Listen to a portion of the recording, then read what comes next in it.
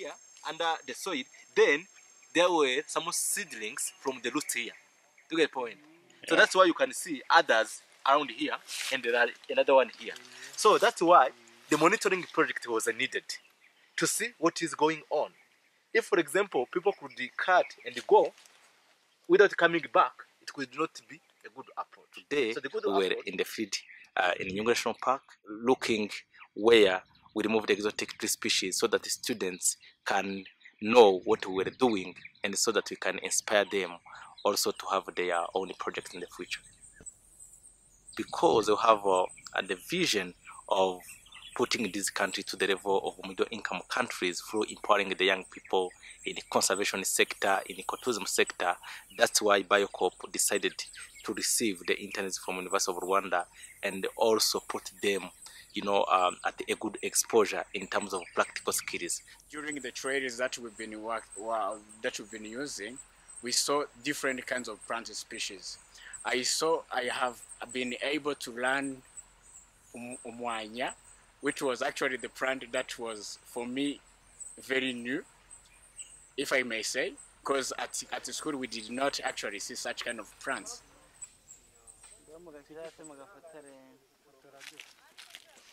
From today, I learned how those exotic species are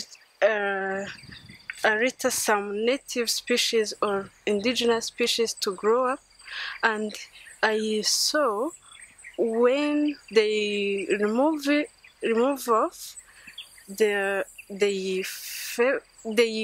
contribute in favoring those indigenous species to grow up.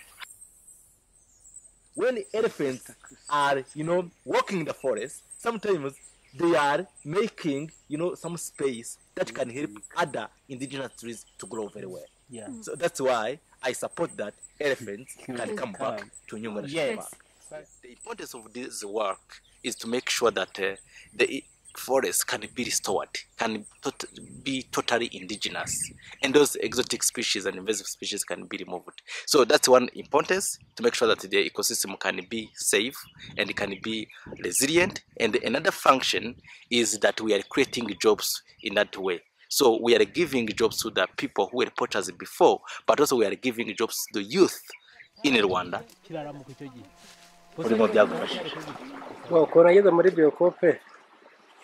Nenda ahantu mbese mu manegeka ntuye ahantu habi cyane, noneho umuyobozi wa BIOCOOR bita Imana Ishimwe aza kuhansura, baramubwiye ko hari umwenegihugu utuye ahantu habi cyane, aza kuhansura. Aje kuhansura rero abona imibereho mibi mfite, aravuga ati rero tayari koperative nashinze, ndashaka kuza ukaba umumambure wayo. Nyuma rero ubwo nibwo yanjyanye muri koperative bita BIOCOOR, noneho bamaze kuhanyeza bambaza icyo narindi icyo mbabwira ko nahoze ndi umuhigi.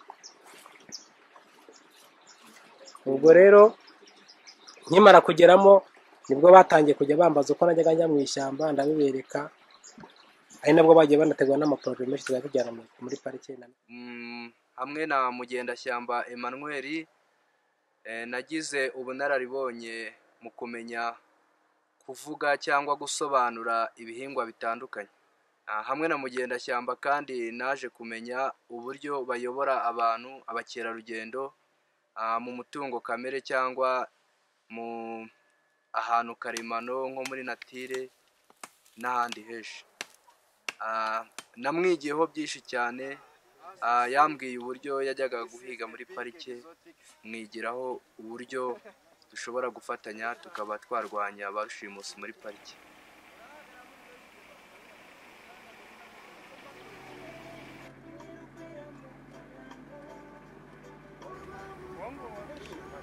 During this course, the interns from University of Rwanda are going to explore the nature walks that we put in place for ecotourism purposes.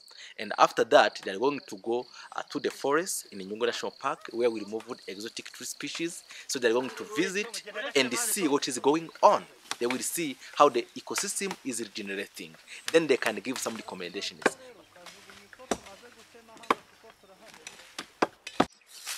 Nungutse ubumenyi bwinshi ku buryo twakoresha no gufata neza ibidukikije tubibungabunga twirinda ababyangiza ndetse tunafasha n'abaturage bahatuye bashobora kubyangiza kugira ngo tubashakire icyo bakora tunamenye impamvu babyangiza tubegera kugira ngo turusheho kubibungabunga nabo tubifashishije.